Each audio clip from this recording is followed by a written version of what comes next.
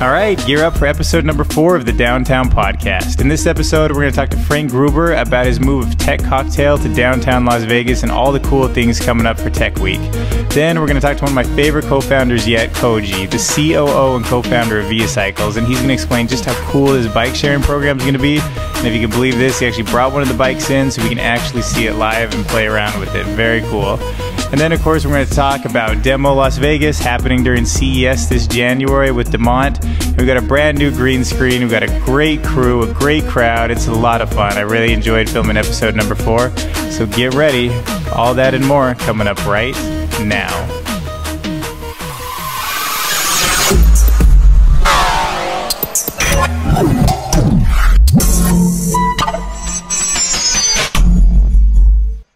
All right, welcome to episode 4, everybody, of the Downtown Podcast. This show is going to be brought to you by Tech Systems, a leading provider of IT staffing solutions, IT talent management, expertise, and IT services. So whether you're in the business or whether you're in need of infrastructure upgrade or IT professionals looking for your next career move, Tech Systems can help you achieve your business or career goals. Visit them at techsystems.com. Ooh. That's good. Are those still recording? All right, welcome to episode 4, everybody. Tech Systems is a sponsor. Thank them for the beer. You guys rock. We appreciate your sponsorship. I think we're ready to get into the news.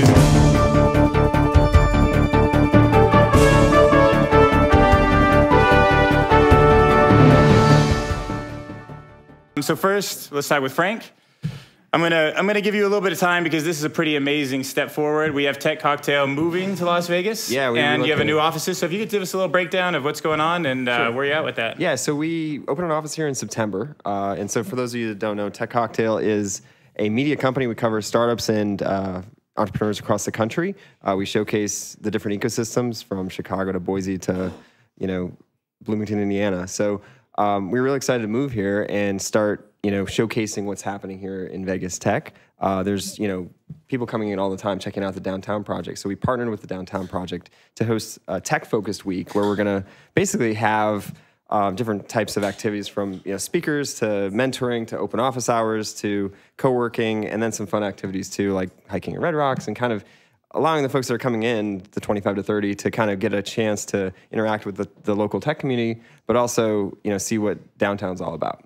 So tell me, how can the startup community get involved with the stuff that's happening from December 12th through the 16th? Yeah, so basically, so it's going to kick off on Wednesday night. There's like an open reception. And then Thursday, there's co-working at the User Lib. So you can go there in the morning, co-work, meet some of the people that are in town. There's sessions in the afternoon over at the Downtown Construction Zone. So from about 3 till 6, there'll be a number of sessions, lightning talks with different people that are in town.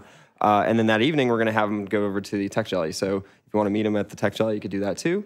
And then kind of repeating the next day, Friday, similar thing. They're going to be co-working in the morning, probably at Downtown Cocktail Room or User Lib, doing sessions in the afternoon at the Downtown Construction Zone. And then a big event Friday night. There's going to be a keynote event, and there's going to be so I don't know if you're familiar with Tim Draper from DFJ. He's going to be here. Raj Kapoor, the founder of Snapfish, will be here. And then our own local Amy Jo Martin will be speaking as well. And then there's a bunch of startups. And ask for more than that. Yeah, that's amazing. We are Tech Cocktails, so there will be cocktails served that evening from 6 to 10 over at 9th and Bridger. I wanted to ask that, but I didn't want to sound like a drunk. No, I'm glad you brought that out. It kind of comes out, So okay, well, we're extremely happy to have you in town. I think that you're going to be a huge asset to the community. And was the move fun? Like, is everybody excited about being in Vegas? Yeah, definitely. I mean, it was kind of we decided in August and came here in September, so it was kind of a quick decision. And came here one day later. Yes, exactly. Got in the car. Yeah, okay. Exactly. All right, so now I'm going to move the conversation over to Melissa a little bit. I want to talk about Tony Hsieh giving another big chunk of money to really smart, young, talented people. Can you talk a little bit about what you know about his $1 million donation? Yeah, he gave $1 million to Venture for America, which is kind of like Teach for America, but for businesses and venture. There's actually 7 VFA kids that came in a couple of months ago. One of them is in the audience, but she's not paying attention right now. Right, Laura? Yeah. Laura. We're going to get a lot of clones of her, so. So we really love VFA being here. They're part of Downtown Project. they've been doing various things for Downtown Project, working in tech and medical and small businesses. So I think they're an excellent asset, and the fact that he's helping them, I think, is amazing. Like, it's a very good program, so I'm very excited about that. So go Tony Shea. Thank you. No, it's going to be great. All right, so let's move over to Anna for a second. So you're with Rumser, and today you're going to be telling us. Yes, good. I love it. Okay, Rumser gets 2 quality points. Yeah, so much enthusiasm. Yeah. No, I mean it's great, and everybody loves your company, and everybody loves Rumser, and it's an awesome app. But tell us right now about this Lean Startup Conference that's going to be coming up. Sure. So Lean Startup Conference was basically a collection of a bunch of people who had read about Lean Startup methodology and were implementing it in their own startups. So it was kind of cool in the sense that a lot of conferences that I go to, like, people are just trying to sell each other stuff. And this one was really more about people educating themselves. So there were a lot of workshops. There were a lot of really great speakers. And that was pretty much it. So what can people expect? Like, are you modeling it after any other conferences that people can reference, or what would you expect when you come to this? Well, actually, what did you say? It was like Ray. It's like JSConf. Yeah, and because at one point I said something like it kind of felt like a cult. Did you drink the Kool-Aid? because there were really strong leaders. Okay, so check. And there's common terminology, so people using words like pivoting and continuous deployment. I'm curious how many times you heard the word pivot. Wow. Actually, it was, all the terms you know what? During the conference, it was actually a drinking game. So they had a list of words. So people were drunk the entire time. That's how conferences usually should be. Right, but with the pivot, with the word don't you really learn things and stay sober? Well, it was for, so they live streamed it to about 10,000 people. Wow. So I think it was the people sitting at home who enjoyed the game. Yeah. I love that. Like during the elections, if you'd watch all the Twitter stream of people drinking, I love that. People make drink games out of anything nowadays. Yeah. All right, well, I hope you have a gangster side, because we are going to go to a hip-hop artist, a local hip-hop artist that makes a song that many of you recognize at the end of our show. We have Mike Cow that we're going to cut to now, and he's going to introduce an extended... Well, actually, I don't want to spoil it. Let's just send it over to him. He's the one... Thank you, Dylan. All right, so today I'd like to announce that we got a brand new version of the Downtown Vegas song coming out. It's the extended version. This is not the remix. The remix is coming. But we do have the extended version, which is about a minute longer, and it has a whole brand new verse, features a bunch of new downtown businesses. We mentioned Coterie, Commonwealth, and of course Downtown Podcast. So that's dropping on Sunday with exclusively with the Downtown Podcast episode 4. So you can catch that here right here on downtownpodcast.tv and download the MP3 on beatbums.com. Back to you, Dylan.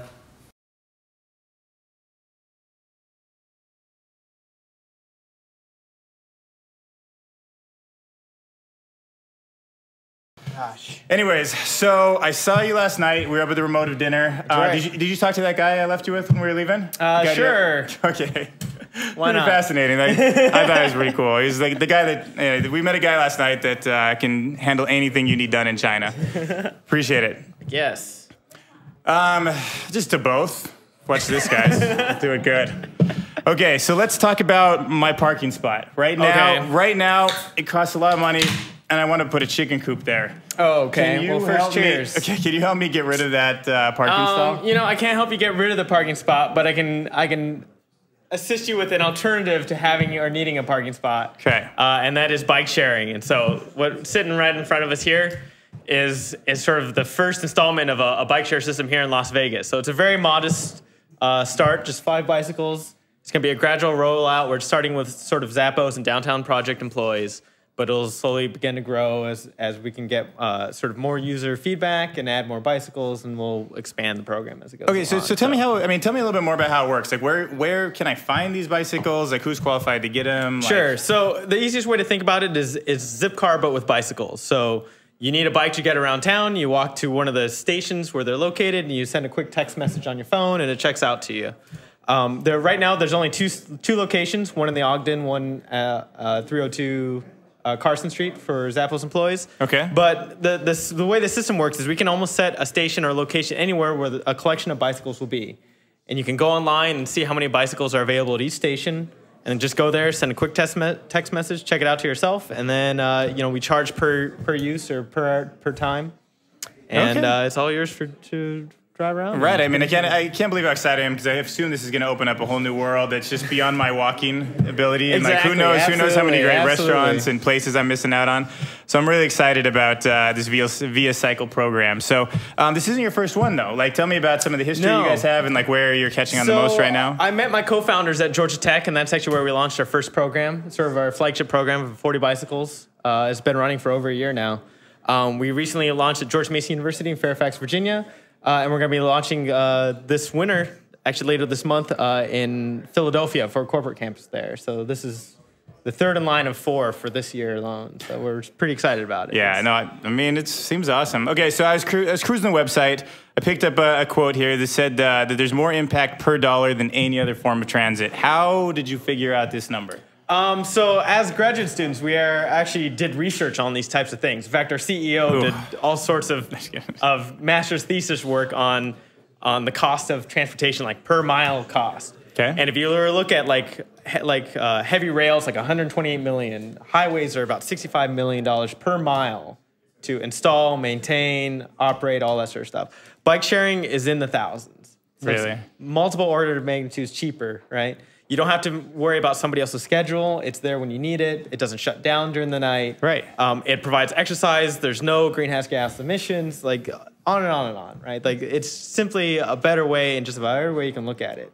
Except maybe when it's raining or something like that. Or But, you know, date. or No, a actually, a date. date would maybe be better. You know, better you get romantic. 2 people on a bike, it's very romantic. What can I say? All right, let's talk about your experience at Y Combinator. Sure. So this made me pretty jealous. I'm a big Y Combinator fan. You have companies like Swipe, you have Dropbox, you've got Bump, Cardpool. Are these companies looming over you? Like, are you nervous to live in their shadow, or do you No, feel I like mean, they're They there to provide help? an inspiration, and I think Y Combinator, they're good at telling the whole story, right? Because once a company makes it big, all you hear about is all the success. And when you go to Right. Y Combinator, they're like, no. It's like not that easy. Here's yeah, all what yeah. they went through before you got there. So it puts things in perspective, actually.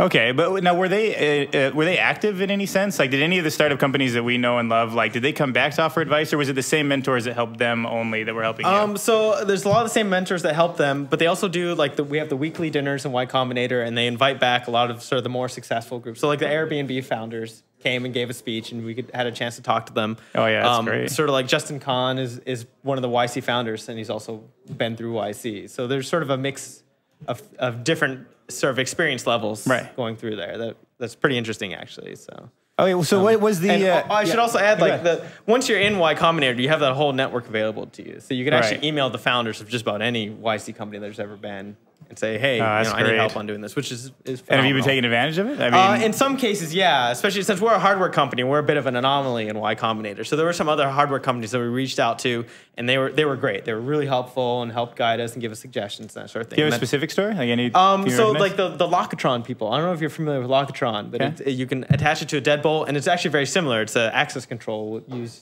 on your smartphone. We got into Y Combinator, and we immediately contacted them. Like, what are we expecting from a hardware company? What do we do? And they said, hey, Yeah. the co-founders were just great, and said, hey, don't worry about it. Here's what you can do. So it's a lot of fun.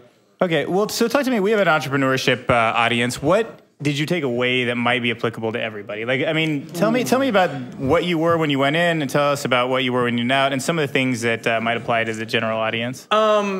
You learn more from the fellow co-founders in the batch than anything else. Really? And and I think the biggest takeaway is you got to work hard, right? Ideas are great, but it's all about execution. And the companies you see doing really well is not necessarily the most amazing idea, what's going to be revolutionary. It's those people they hit the pavement, they're making the phone calls, they're talking to people, they're working hard every day, and that's really what it takes. And that's consistent. You found that That's aggressive. consistent, Okay, yeah. So no secret for you guys, The but it hustlers is are the yeah. ones that are really making the waves. And what do so. you guys do inside your company to stay inspired? Like, how do you keep the hustle? Like, what makes you guys? What do you still?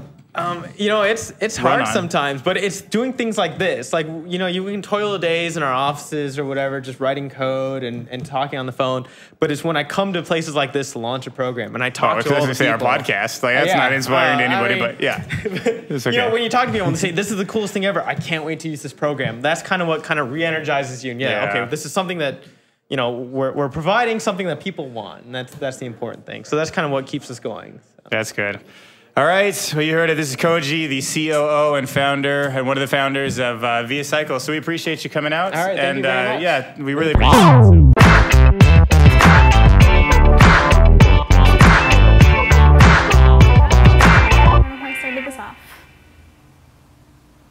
Hey everyone, hope you all had a good week. Now this Thursday, the 13th at UserLib is one of my favorite events, Tech Jelly Breakouts. Introductions start at 7:30 p.m., following with Stephen Mason talking about how your marketing plan sucks. Then at 8:10 p.m., Abby Whitaker will be speaking about how you can earn $100,000 in startup cash from Project Festo. If you think you have what it takes, enter the competition on www.ves.to by December 31st. And speaking of jellies, the family of events is expanding. If you're interested in learning more about what people really mean when they're speaking, check out the Communication Jelly on Friday the 14th from 7 to 9 p.m. at UserLib. Through various communication games, you'll actually learn how to speak and listen on the subtlest of levels. And another downtown speaker series that you shouldn't miss would be the Robin Farmayan on Wednesday the 19th, with the mixer starting at 4 p.m. at the Downtown Construction Zone.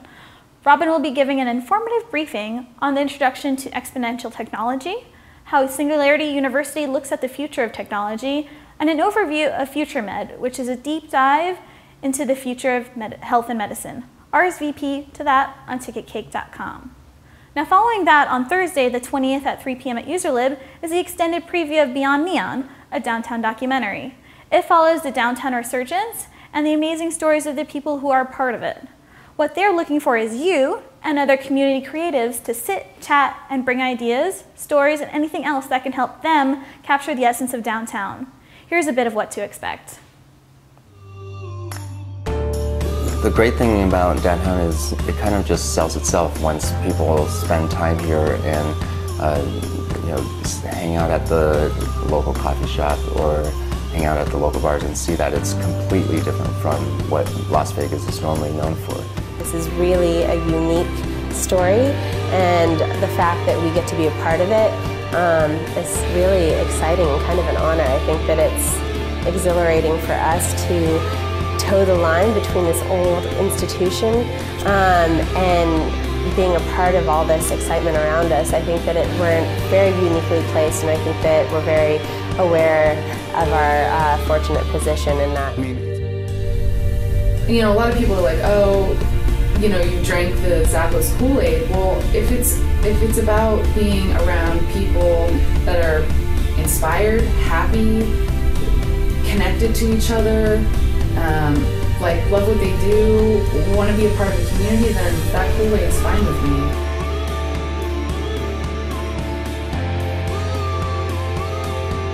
You just have to build up the courage to do it. And, that's what we did when he quit his job the day we got married. And the day after, we started working on the building and getting everything fixed up and in line for our own store. And as nerve-wracking as it was, it's the most rewarding experience also. I think the community here is fantastic. People are going to encourage you every step of the way and help you out and lend a hand. And, that's what you get when you have not an over amount of competition. People aren't trying to shut you down, they're trying to open you up. And that helps. One of our projects is to build a K-12 school and also bring in the Early Childhood Center.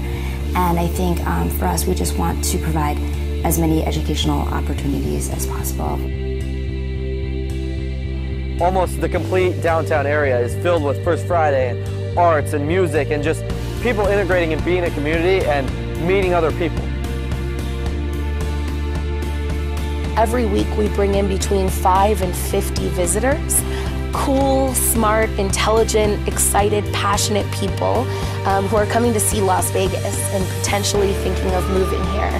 And so I make sure they have fun. I set them up with tours. I make sure that they meet all the cool locals, go to all of the great spots, and just basically make sure that they get the best of Las Vegas.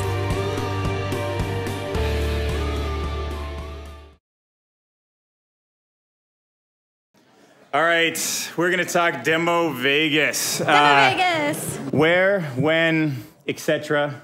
Demo Vegas. Demo Vegas. It's going to be at the Innovation Center on January 8th during CES and the end of Blog World. So that's going to be pretty kick-ass.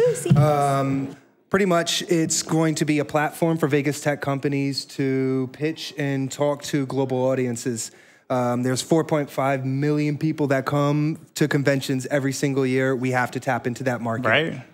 19,000. We look it up too. So, right on. Oh, so what are some of the goals? What are you hoping to accomplish with this? Well, one, reached out to a couple of buddies of mine. One of them's the event manager at Twitter. And we said, hey, let's put something cool together. And so that's going to be one of the sponsors. We got Red Bull to sponsor for us. Obviously, Ticket Cake, you guys rock, you know. And we also have Tracky, that's all a part of this. But the goal is to have all of the Vegas tech companies be able to pitch to VCs, pitch to investors, pitch to people that are interested about cool products, because we build cool shit here. In Vegas, you know, so we got to continue to build on that energy. So that's the main goal behind it. But it's not just going to be for CES. This isn't just going to be a one-time event. All these conventions that come into town, we're going to tap into those markets all the time. Bring them out there. If we have to bus them out there, which we're doing now, we're going to do that too, dude. Okay. So, you know. Oh, yeah. What kind of speakers can Melissa look forward to? Oh, wow. She can look forward to... Are you pitching? No. I don't know. Yeah, we have the VP of brand strategy from Twitter. He's going to be giving a fireside chat, and we're also tapping the mobile team from LinkedIn, which is going to be pretty cool. That'd be awesome, So That's awesome. it's going to be a chance for everybody that's part of Vegas Tech to be able to demo. The entire Innovation Center is going to be open for booths, for people to demo their products. Going to have a DJ. We have open bar. I mean, it's just going to be a great time for the community to get together. I think you just said DJ and open bar. I think everyone's going to be there. Absolutely. I'm going to be there. So where can we direct people to learn more? Like, what do we want them to see online? So the hashtag we're going to be using is Demo Vegas, and that's so also smart. cheers to that. Nobody Who didn't? Why didn't somebody come up with that? Everybody should talk about the hashtag every time. Yeah. Well, that's how we feel about Downtown Podcast. Exactly. Yeah. So use the Vegas Tech hashtag, use the Demo Vegas hashtag, and that's the best way to learn about it now. And demovegas.com will be live next week, and you can learn more information there. Awesome, dude. It's great. Yeah. Thanks. That's my favorite part in Mike's song when it's like, spell it with the hashtag. Like, when it comes out with that. Spell it with the hashtag. All right, right on. That's good. All right. Well, that's it for this episode. Well, cheers. We got the beers. But thank you guys for watching episode 4, and we are out. I have a drink now. Oh, you got to drink one last. And now we're out. Bye. See you guys later. Thanks again. Bye.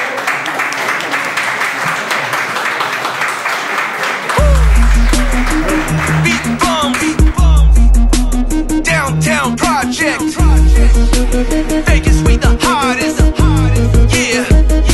Alright, it's downtown, we running shit. All of y'all just running lips. Creeping on a come up clip. Vegas, yeah, we in this bitch. Tweet to your followers, remember like a flashback. Vegas Tech, don't forget to spell it with the hashtag.